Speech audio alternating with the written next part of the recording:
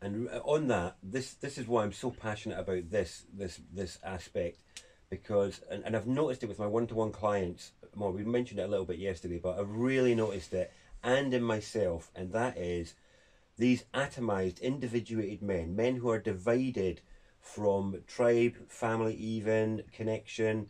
Every one of them is battling mood and motivation. Every single one, myself included. When I'm in an atomized state, I have to battle to get myself going and to stay focused and to deliver on my aspiration. Despite the fact I'm loaded with vision and aspiration, I'm loaded with things to do. I could graft every day and still feel like, oh, there's still more to do. And yet still, how in such a situation can I be struggling with motivation? How can I be battling with my mood under such conditions of stuff to get on with?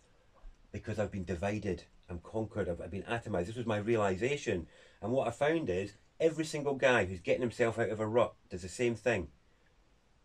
He gets himself a gym buddy or a running buddy or somebody else, and basically he de-atomizes himself.